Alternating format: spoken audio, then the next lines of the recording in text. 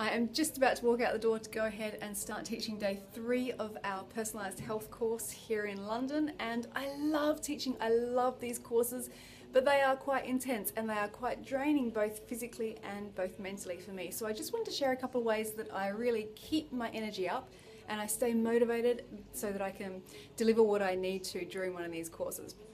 So to get me going in the morning, what I do is a couple of different things. First thing I do is put some music on. And the music I put on is motivational and inspiring for me. I have a little playlist that is all this type of music. And I have a little speaker that I travel with, and I put it on. I can put it loud or soft, whatever I feel like. But it's those songs that make me feel great or that remind me of times when I felt great. And so that immediately changes the ambience of a room or wherever I am in. So that is a really quick and easy thing that I do to really get me be motivated or energized to get going. Another thing I do is make sure that I have some me time.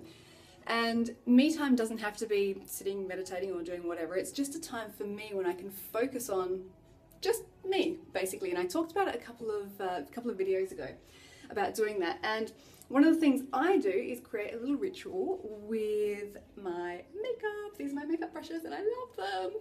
But putting my makeup on in the morning, it only takes me about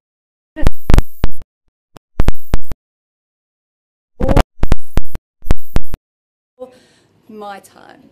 So I am one of those people who needs a lot of me time. My unique body and self needs that. So to be able to put that into my day, it really helps me feel really good.